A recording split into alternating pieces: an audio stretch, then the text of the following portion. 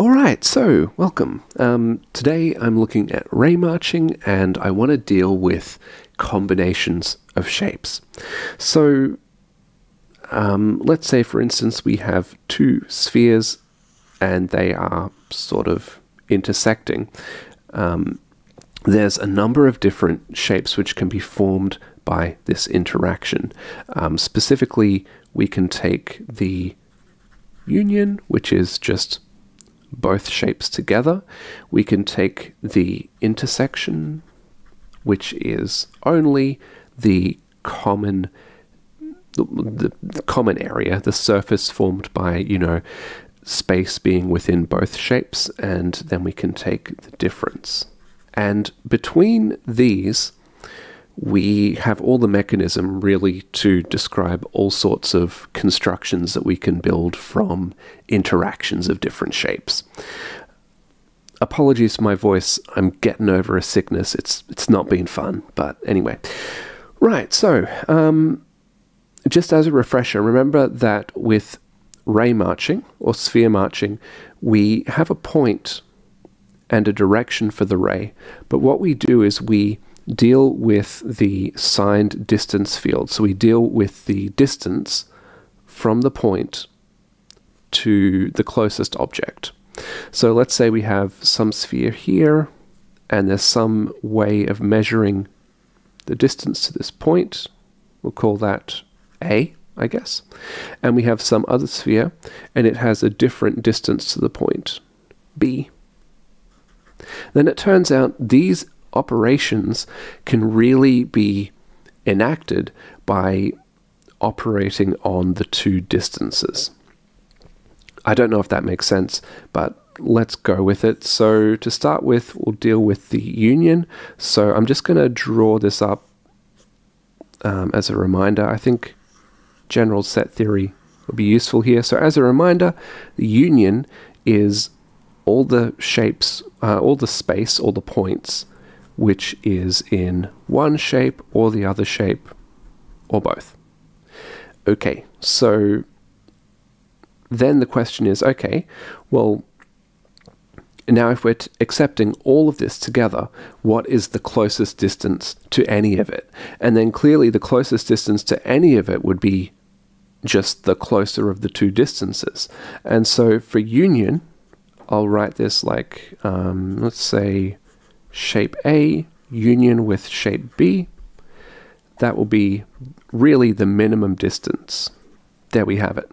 I mean, I'm really not sure as to a better way of explaining that. But let's have a look at the intersection. So remember, the intersection is the space which is in both shapes. Okay, so the way I would think of this is, let's say we're at a case where the ray could very easily just march forward and touch this shape. What we want to do is that's just satisfied one of the spheres. We want to march it forward until it also touches the second sphere.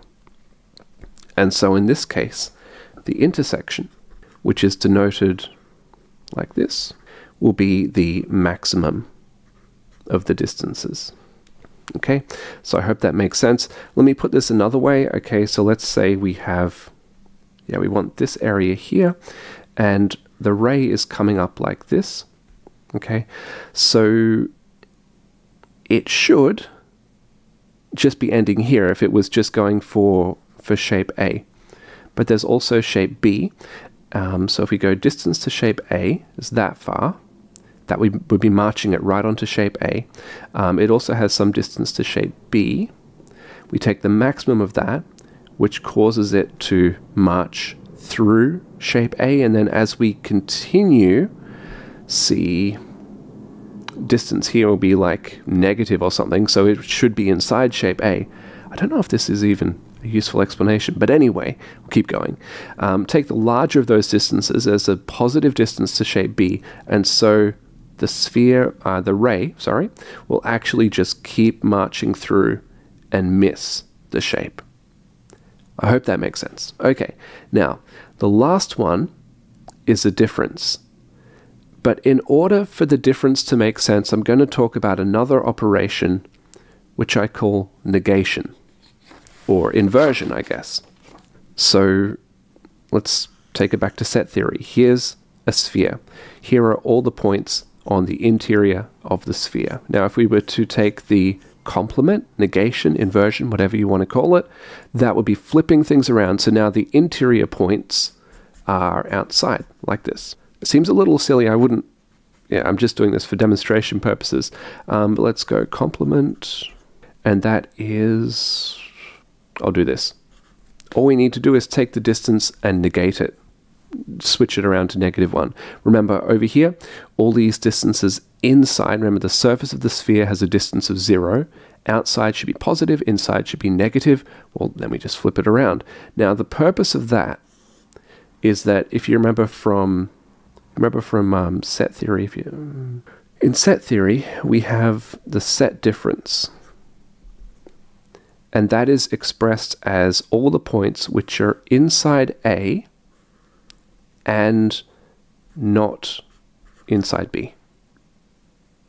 And so actually the set difference can be expressed in terms of fundamental operations.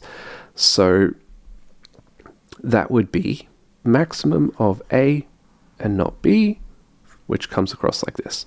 Cool. And from a diagram point of view, if we have A subtract B, it would be something like that. Now, it's going to look different in 3D because there'll be some, well, anyway, we'll see in the example.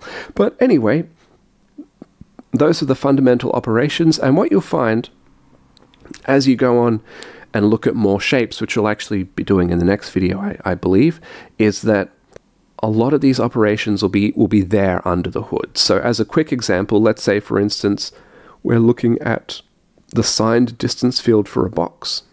Well, a box is actually the intersection of 4 lines. So the surface would satisfy these 4 lines.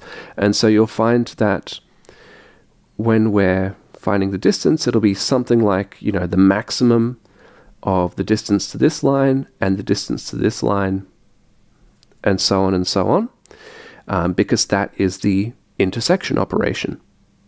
Anyway, but I'll be going more in detail on that in a future video. For now, let's jump into the code and have a look at some of these operators.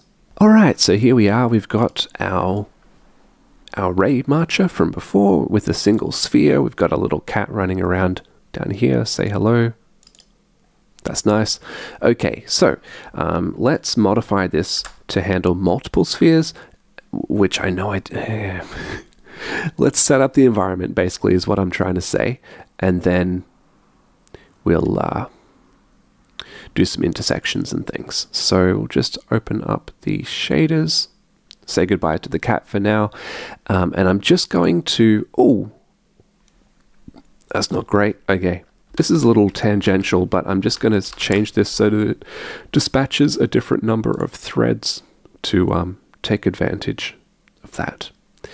So just go down to the renderer, and then, oh yeah, side note, not great. So what we can do is, if you're getting an error like this, like WebGPU just isn't accepting these things, it's a weird little update. I'll have to fix it. But anyway, if you go to your tsconfig file, right down here, we have type roots and types. And it turns out I'm about the hackiest web dev I know. Like, I'm not a web developer. I'll just say that. But it turns out that if we get rid of this types, then Node will recognize everything just fine. We can go back to the renderer, and that's all working. Okay, cool. So where I was is I wanted to just change this so that it dispatched bigger work groups. So just go down to the render bit, and then here we are, dispatch work groups. If we go, so I want to dispatch basically an 8x8 tile of threads at the same time. It can handle that. There we go. All right, so I mean that should make no difference, but we can run it anyway. It's going a little faster, but it's probably limited by other things at the moment. That's not a big deal. Okay, so what I wanted to get to was defining a whole bunch of spheres.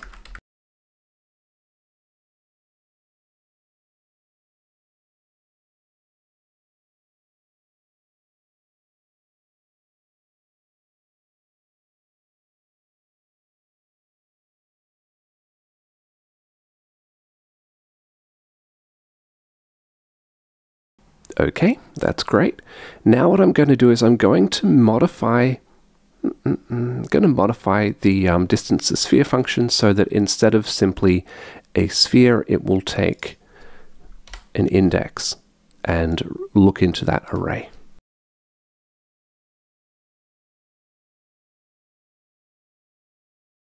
Just really closely double checking in case I mixed anything up, but I think that's okay. Great, so now I'll go back to the main function and all this like defining my sphere and all that, I'll get rid of that. Okay, and now I'll just quickly set this up so that I'm showing all the spheres on the screen.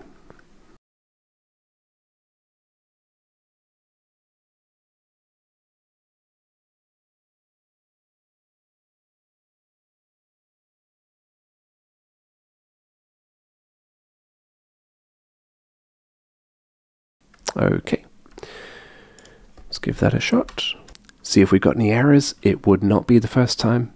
That's totally fine. Oh, okay. Oh, right. Of course. Do not forget your semicolons.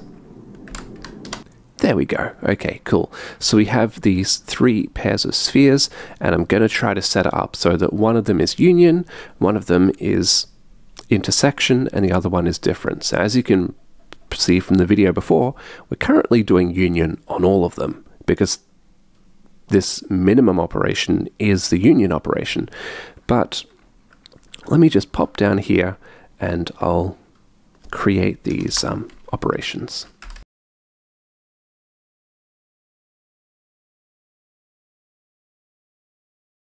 Okay, yep.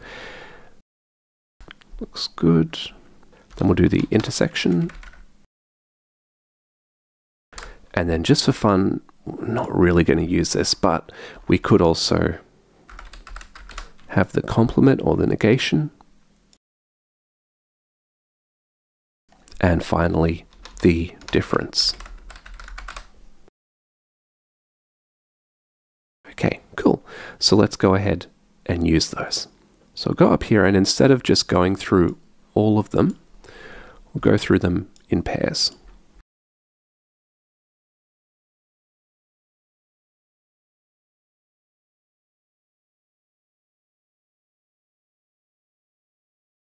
Unfortunately, this line is getting a little big, but there we have it. Okay, cool. So hopefully this makes sense.